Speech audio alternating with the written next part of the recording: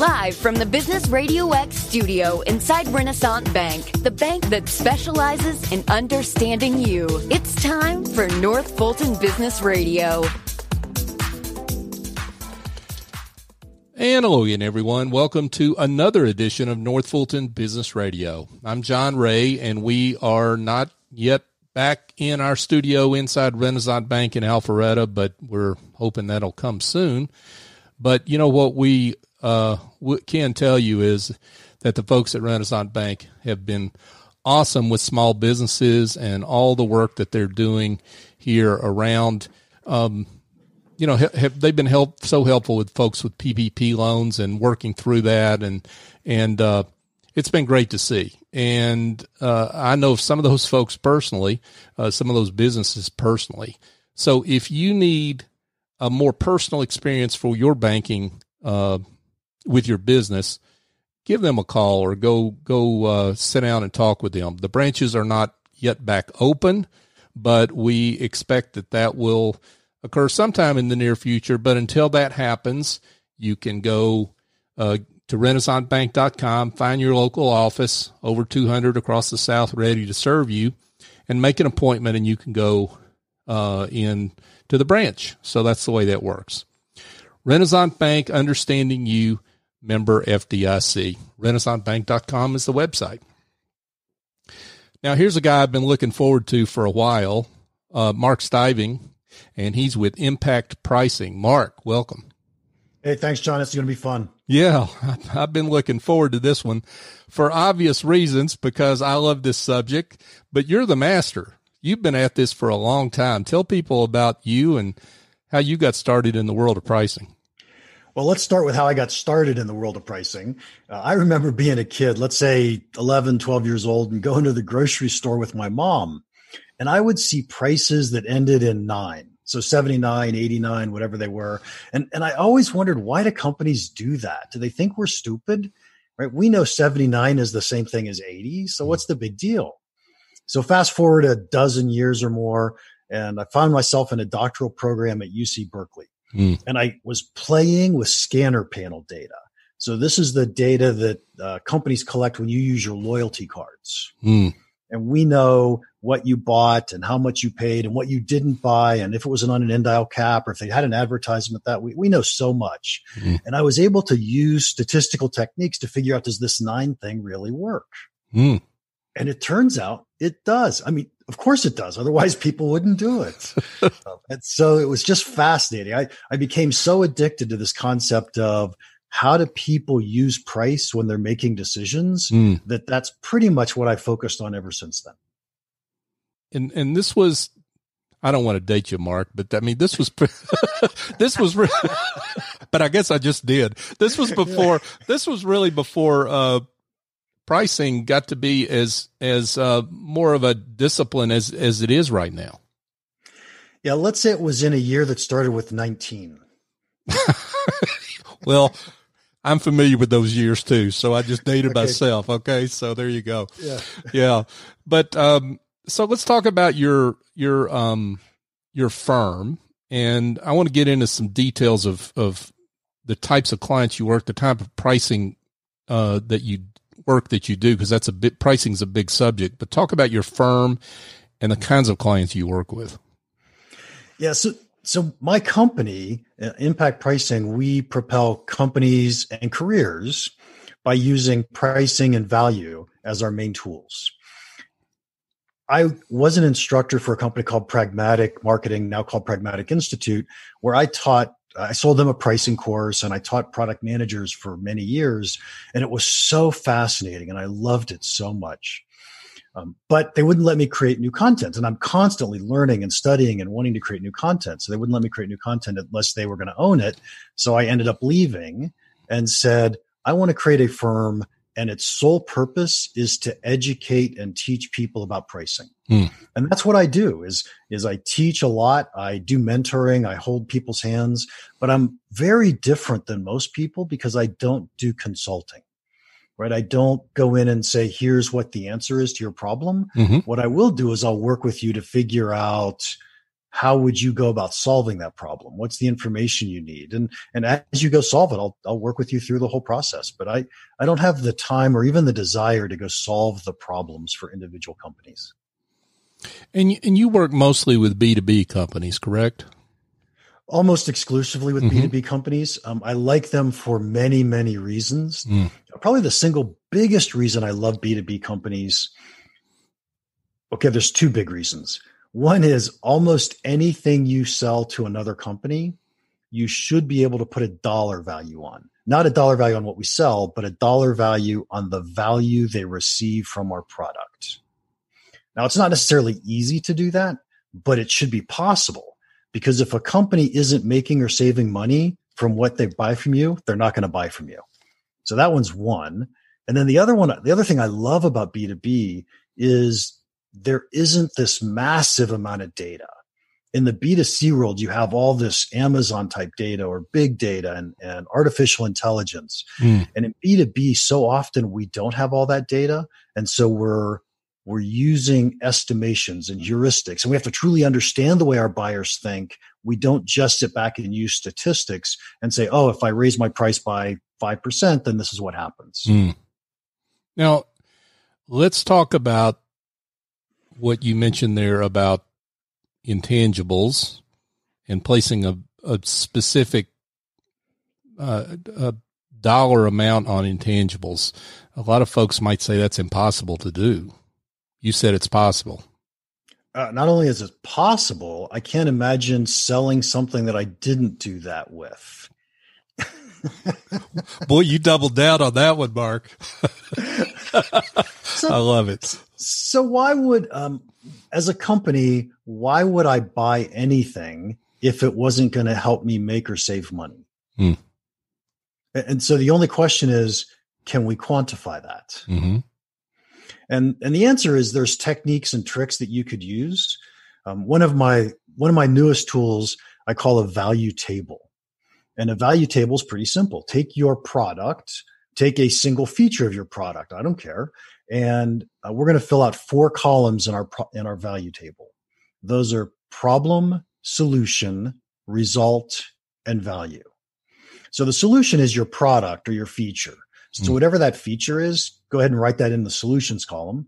And now the problem column, why'd you build that? I mean, you built that feature or that product to solve some problem in the marketplace. And it may be that there's more than one. There could be 3, 4, 5 different problems that you built that to solve. So we'll put a problem in there. I'll put many problems in there. And then I want to go to the result page or the result column. And in the result column, make this quantifiable. What's the number? What do you expect to change because someone took our solution and applied it to their problem? So maybe you get 5% more productivity. Maybe you get 10% lower turnover. But whatever it is, there's some quantifiable number for a reason why somebody bought and used our product. And then the last step, once you have a quantifiable number in the result, using business acumen, you should be able to calculate how much money am I making or saving that customer because they're solving this problem and getting this result. And it's not easy, I'll agree, but it's very doable for almost any product. And I'm happy to go through an example if you want to. Yeah, if you want please. To pick any product, any feature, let's go through an example. Yeah, please. I mean, I'd love to hear an example. I mean, if you've got a customer you've worked with, it doesn't have to be by name, of course, but somebody you've worked with, client that you've particularly helped in this regard, that'd be great to hear. How about instead of choosing one of my clients, let's choose a company that everybody knows. Okay. And so we'll pick LinkedIn for a second. There you go. That LinkedIn targets 4 different market segments. So we're going to pick one market segment and we'll make it the recruiter segment. Okay. So we have recruiters. So they've built a product. Let's see, we've got a product feature. One of those. Okay. So I'm going to change topics. Is that okay? Yeah. we're going to go to Sales Navigator, because I actually have Sales Navigator. I know what it does. Okay. There you go. That helps, doesn't it? When that's the example, it helps to know what you do, right? Yeah. Yeah. I love the recruiter version of LinkedIn because it's so valuable, but I don't know the details of it. Okay. So let's move to Sales Navigator. Cool. In the world of Sales Navigator, what's the problem? There's lots of different problems that we would use Sales Navigator to solve, but one of them is I can't find the prospects that would really fit my business. And so they've got this solution. They call it Sales Navigator. There's lots of different features, but we'll just use the whole product for now. And so what's the result? The result turns out to be where I used to spend, let's say, 4 hours a day trying to network and find new prospects, I can find the same number of prospects in an hour a day. So that was quantifiable. Yeah. Right. So I just saved 3 hours a day in prospecting. So what's the value of that? Well, I could give you the value. Let's calculate it in a couple different ways, but this is a business acumen thing now. The easy answer is, what's the value of 3 hours of my time? Sure. Right. Because I went from 4 hours a day to 1 hour a day. So I got 3 hours of my time times 250 days a year. There's a real dollar value in number of years. Or here's another business acumen way to do that. Mark, you're still going to spend 4 hours a day prospecting. Now you get 4 times as many clients as you did, or 4 times as many prospects. What do you think a prospect is worth to you on average? What's the probability you're going to turn a prospect into a client? Once you have a client, what's a client actually worth to you on average? And now we can do the math to say, here's the value of that product. What's amazing is we can do this with almost any product in the B2B world. That's a great example, because I think what that example offers folks is there's a lot of different ways to think about it. And some of the way you help clients is you help open up their minds in a way to the way value gets created in ways that they really didn't think about. Oh, I think that is so true. Most companies, if you go look at their webpage, you talk to their marketing people, you talk to them about their companies, they want to tell you about their products and their features. And I got to tell you, absolutely nobody cares about your product. Well, you do, but that's it. Sure. Right? Your customers don't care about your product. What they care about is what problems they have that you're going to solve, what results they expect to get, and how much that's worth to them. So of the 4 columns, problem, solution, result, and value, we always want to talk about solution. What we should be talking about is the problems we're solving and the results we're delivering constantly. And when you can take a company and change the way they think, instead of thinking about their product, they're thinking about problems and results. Not only do they build better products, they market products better, they sell products better. And so it's, I think of it as pricing the very end. Let's put a dollar value on this thing.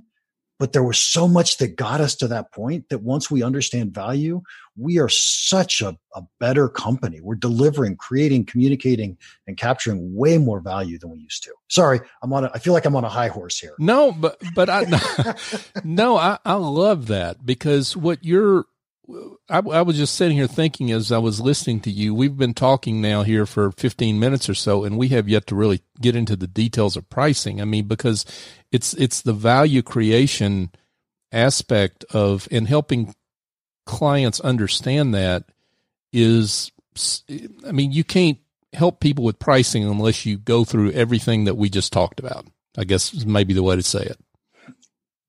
Yes. I think there are tricks and techniques that you could do to get a little bit closer to better pricing without doing everything I just talked about. But if you want to master your business, let alone pricing, you're going to do all 4 of those columns. Yeah, it's the difference. Well, and tricks they don't have a lot of calories to them, right? I mean, tricks are nice, I guess is what I mean, but they don't really create often lasting change, like helping a company walk through this value continuum and understand how that works in the minds of their customers. That creates lasting change.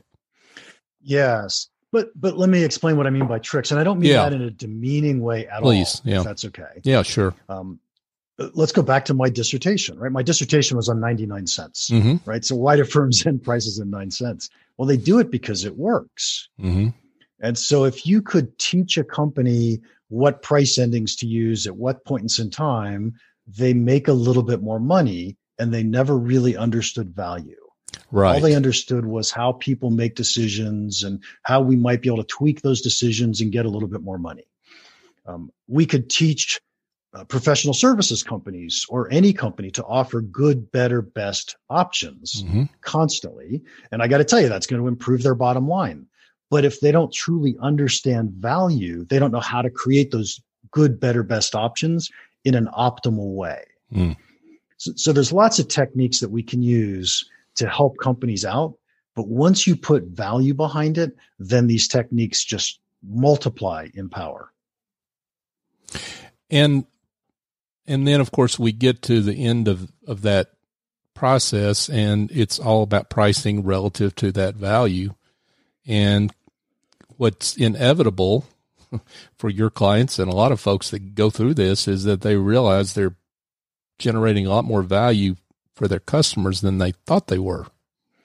Absolutely. There's a really interesting concept I came up with a year or so ago called the value capture gap.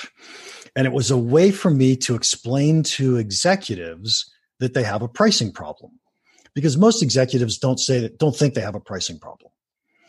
And the question that I would always ask is, think about how much value you're creating for your customers.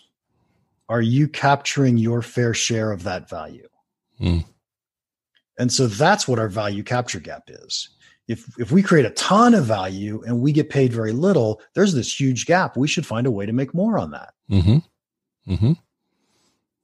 What is Mark, what's the characteristic of a company, a business whose prices are too low? Because you said something there that resonates with me, which is a lot of companies don't think they've got a pricing problem. What if I'm a business owner? What should I be looking for to give me indications that I've got a pricing problem? I think there are some superficial things we could look at. For example, if I am winning a high percentage of deals, I probably have a price that's too low. But my gut, as soon as you ask the question, my gut is every company's price is too low. Oh, I love that. But I say that in the sense that there are probably some buyers who would be willing to pay a whole lot more for what it is that you offer. And there are some buyers who aren't willing to pay the price that you offer today or that you're asking for today. Right. And now the question becomes, can we do price segmentation? Can we find ways to find those buyers who value us more, get them to pay us more, deliver more value to them? I think in almost every company, we have these problems because we don't think enough about price segmentation and who's willing to pay us how much. And it goes, by the way, it goes right back to that value table where you think about different types of buyers value what we do differently. And if you could find those customers or those buyers who value us a ton, now we can suddenly start tweaking our products and our offers and how we market to those buyers so we win more of them. When you talk about customer segmentation, and folks, we're here with Mark Stiving. He's with Impact Pricing. And I'm so into this conversation. See, I'm not doing my job here. but do you find that, that there's a lot of resources spent on marketing and understanding customers, but do you find that there is enough, data from a company, that typical business that you work with, in terms of being able to segment effectively? So the question becomes, do we do segmentation based on data, or can we do segmentation based on gut feel, talking to enough of our customers? In the B2C world, we definitely have tons and tons of data. Right. But now the question becomes, are we using it intelligently? Are we thinking through the processes? And I would argue that in the B2C world, they have so much data that they forget to think about value. When they do market segmentation, they do it statistically, but that misses a lot of the power of understanding how our buyers are valuing our products and what they value in our products. In the B2B world, we don't have that much data. We have much less data, I'll put it that way, but we still might have thousands of customers or just hundreds of customers. Even in that respect, when we start doing value tables, when we start thinking about how different customers value our products differently, segmentation is just going to pop out at you. It isn't, we don't need hundreds of thousands of data points to make this work. We can do this with, once you've talked to a dozen customers, you probably have a really good feel for which customers and what the customers are like who are willing to pay you more. What are the problems they have? How do they value those? You don't need hundreds or thousands of these. You actually need the willingness to go listen to your marketplace. That's what you need. And that requires, I guess the point I'm trying to get to, and I didn't ask the question very well, but the point I'm trying to get to is it seems like a lot of companies aren't really effectively set up for that. In spite of the fact they've got a lot of resources devoted toward sales, devoted toward marketing, they're really not equipped to have a great, what you and I would call a value conversation with clients. Is that what you find? Absolutely spot on. Okay. Absolutely spot on. And let's take that value conversation just a little bit deeper. Right. We expect our salespeople to be able to have value conversations. And I think about this, I think of them as so powerful because any given customer or buyer doesn't know how much value they're going to be able to get from our product. But on the other hand, we don't know how much value we're going to be able to deliver to any individual customer. If we want to figure that amount of value out, it takes a conversation between our salespeople and the customer. So we call that a value conversation. Let's go figure this out. But as soon as you say, I want my marketing people to have value conversations, and I want my product managers to have value conversations, now what we're doing is we're getting the people who are going to go out and do marketing or go out and build the new features to truly understand what does value mean in our marketplace. And we do enough of those value conversations, and we've got a great feel for market segmentation, for price segmentation.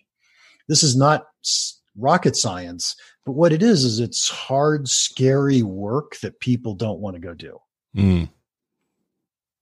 In spite of the payback. In spite of the payback. Because no one's telling you to do it. Nobody's telling a product manager, you have to go do value conversations in your marketplace.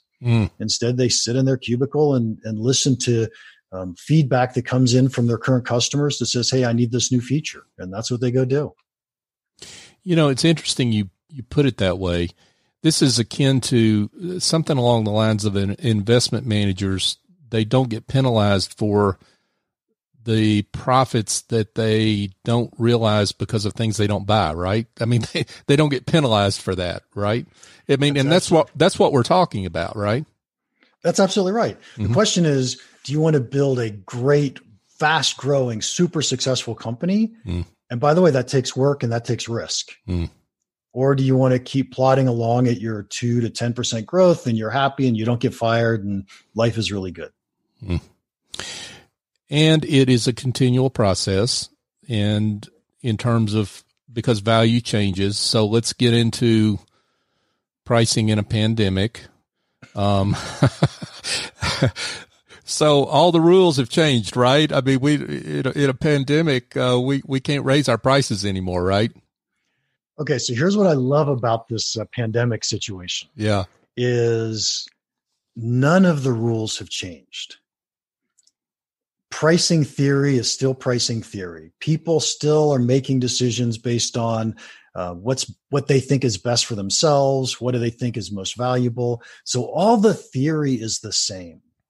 The only things that have changed is everything else.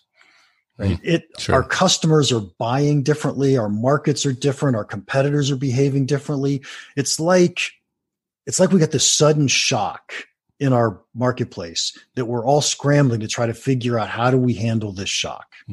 Because it's different for different companies. Some companies, if you're an airline, your business just dropped off, or a cruise line, right? Your business just dropped off a cliff. And how do you survive this? And what are you going to do? On the other hand, if you're Zoom, your business is skyrocketing right now and life is amazing. So what are you going to do with that situation? What just happened is in most of our markets, most of our businesses, we would traditionally have pretty slow changes. Even in fast changing marketplaces, they're pretty slow changes. Mm-hmm. And we just had a single event that took everybody's market and said, it just changed. Now go figure it out. Yeah. I mean, it was a value scramble, right? I mean, all the values changed, customer values changed, and it was a complete scramble. Absolutely. So everybody is trying to figure out, how is my market different? How are my buyers making different decisions? And in a lot of cases, we still don't even know the answers to those questions. Yeah. So how do you counsel companies to situate themselves internally when it comes to understanding values that their customers have, keeping up with the changes and pricing effectively? How do you counsel them to do that? If I could change companies in one way, it would be to create a culture of value. I call that a value-based business. And the idea being, everybody in the company, everybody in product management and marketing and sales in the executive room, everybody should be asking, what's the value of everything we're doing? And they should be able to come up with some kind of reasonable answer based in true value theory. Can I teach your listeners one quick value lesson? Please. This is probably the single most important value thing I ever learned or figured out, or however you want to look at that. Most buyers make two different decisions when they buy something. The first decision they make is, will I buy something in this product category? And then after they've said, yes, I'm going to buy something in the product category, then they usually go on and say, okay, which one am I going to go buy? So are you in the market for a new car? No. Who cares? Yes. Okay. Which new car are you going to go buy? And you go shop for a bunch of new cars. Sometimes buyers only make a will I decision and then they buy. And there is no competitive alternative considered. So this is because we have products that are like that. It could be that we're in a situation that's like that. But what's so important is when people are making just a will I decision and not comparing our products to competition, they're not price sensitive. And their value is the value of solving the problems that we solve. When they go on to compare us to a competitive alternative, they become very price sensitive. Mm-hmm. And the value is our value relative to the competitive alternative. That distinction was worth thousands of dollars of or more of revenue to those that listen and take advantage of that. That was awesome. I got to say, it's one of the most powerful concepts. In my mind, understanding how our buyers value our products is the single most important thing we could do as a business. Wow. Great words here from Mark Stiving. He's with Impact Pricing. So, Mark, let's talk about how you mentioned it a little earlier about, how you work with companies, but let's talk about, the kinds of clients that are good fits for you and your firm. I have two different types of clients that I typically deal with. We have a lot of mentoring programs, several mentoring programs we do. And these clients are typically, let's say, $50 million to $500 million in revenue. What usually happens is these are companies where if you can impact the pricing well, it has a really big impact. So multi-million dollar impact on the bottom line. And so my fees that way seem pretty small relative to the return. And yet once you get over 500 million, oftentimes people have their own pricing departments. And so they don't see the value in bringing in someone outside. So that 50 to 500 million is a pretty good range for my type of client. Gotcha. The other type of client I often help is individuals. And I help individuals These could be product managers. They could be pricing professionals in big companies. And I do that through an online school I have called Champions of Value at championsofvalue.com. Mm-hmm. I put up courses, and probably the most valuable thing I do is I offer a weekly office hours to all my students. So we just sit and talk about pricing and whatever pricing issues they have, or it doesn't matter. But there's today there's 5 courses up there, and I add a new course probably every other month to that education program. Now, and you're a podcaster, so talk about, let's get that out there about how folks can find your podcast. My podcast is called Impact Pricing, and any Spotify, iTunes, any of those places, you'll be able to find Impact Pricing. I got to say, that's probably my single favorite thing to do in all the things I do, because I get to talk to people and try to learn things I don't already know, which is just so fascinating because there's so much to learn. Sure, for sure. And you, one of the themes that you've had in a lot of the recent educational material you've put out, whether it's podcast or post or what have you, is subscription pricing. I want to make sure we get to that before we have to go. But talk a little bit about, first of all, what that is, because there's some folks that may not know what that is. Talk about what that is and the impact that can have on a business. Yeah, I think subscriptions are fascinating. Back when I was teaching pricing for pragmatic marketing, I would often get the question, do these concepts apply to subscriptions? And my answer was yes, because it's always about how do our buyers value our products. And then after I left pragmatic, I jumped in to really study subscriptions because it was such a popular concept nowadays. We sell so many things in subscriptions. And as I studied it, yeah, it's true. We still price it the same way, but there's so many nuances that are fascinating. Because in traditional business, let's say that you're a consultant, you want to go land a deal. So what you care about is winning that deal. And now we've won the deal. We go deliver it. Life was really good.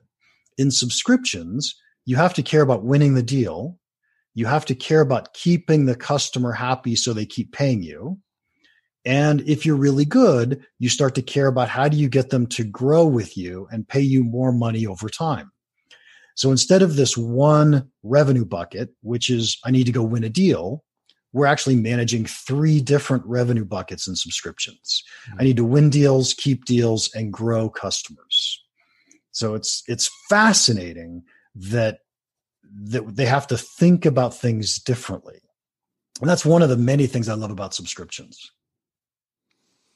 And this is a whole nother show, which we may schedule soon.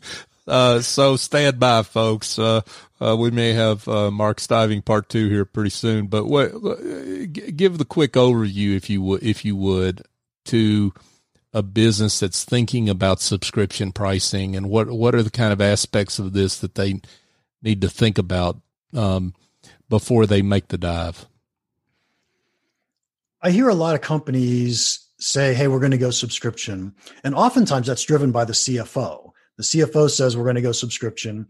And the reason is that you get phenomenal returns from the marketplace, from the stock market, from your investors, if you've got a successful subscription company. Many higher multiples of revenue that way. The problem is you have to go subscriptions for the right reason. It isn't because you want to go subscriptions. It's because your buyers want to buy your products that way.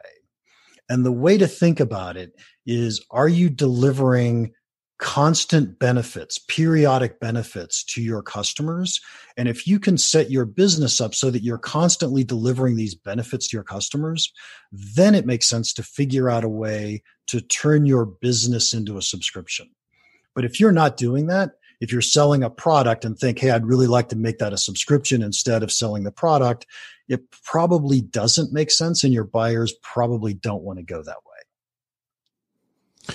And that's really something important for smaller professional services firms to think about, because, as you say, the CFO inside of them reads from the bottom line up and sees results, and they don't think about if you sign on to this, you're going to have to make sure you're delivering a lot of value consistently over a period of time. That's absolutely right.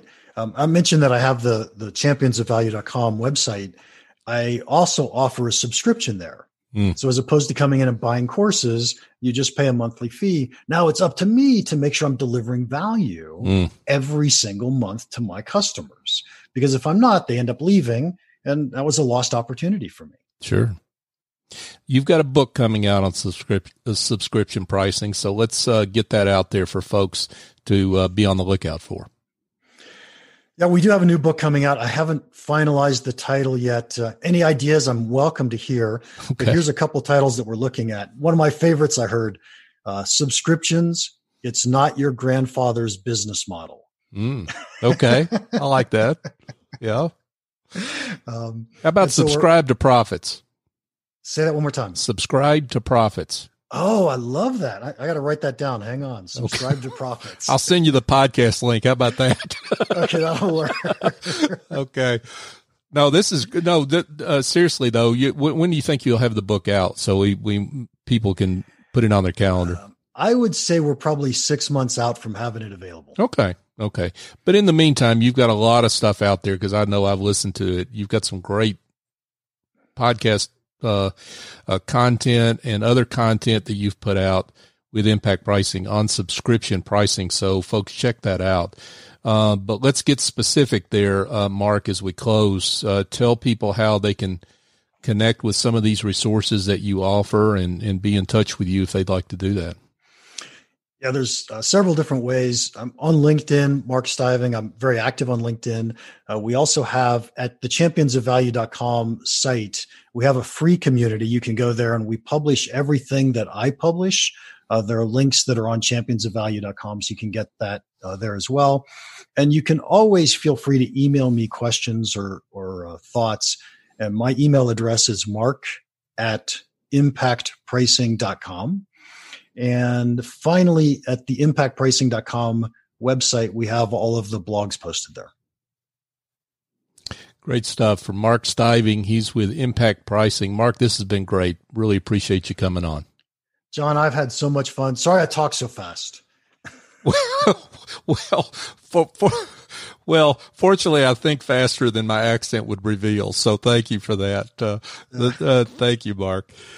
Folks, just a quick reminder that you can find this show on all the major podcast apps. That would be Apple, Google, Stitcher, Spotify. Yep, we're on all of them. We're also at northfultonbusinessradio.com. You can find our archive of shows there. We're working on the next 250 because we just passed number 250. But we would really appreciate it if you would go on your favorite podcast app and give us a great review because it helps folks find this show and find the great business leaders like Mark who deserve to be found based on the great work that they do. So please support us in that way. We would really appreciate it. And you can also follow us on LinkedIn, Facebook, and Twitter at North Fulton BRX. So for my guest, Mark Stiving, I'm John Ray. Join us next time here on North Fulton Business Radio.